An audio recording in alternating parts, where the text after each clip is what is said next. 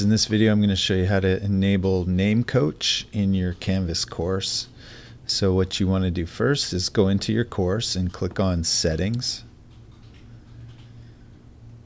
And then at the top, you're going to click Navigation, this tab right here.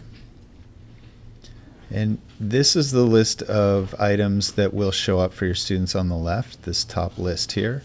So what you want to do is scroll down and look for NameCoach. Here it is at the bottom here.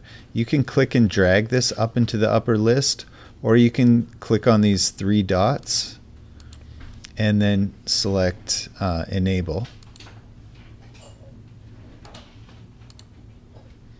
And that's going to move it up to this top list here. And then what you do is click on Save. And now you'll see NameCoach on my left course navigation. And because the lettering's in black, that means students can click on it. And now if I, as the instructor, want to use NameCoach, I can click on it.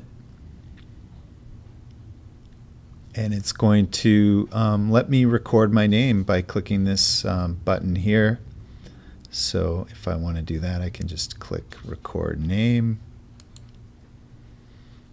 And if you can fill in your honorific if you have one, or if you have a preferred gender pronoun, you can go ahead and put that in there as well. They have information on that. If you click on What's This, it'll give you more information. And then it gives you some other options to record your name. You can do it by phone. They'll actually call you if you type in your phone number here.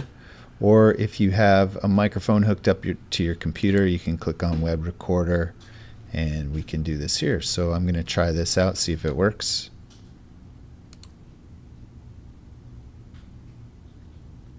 Cyrus Health.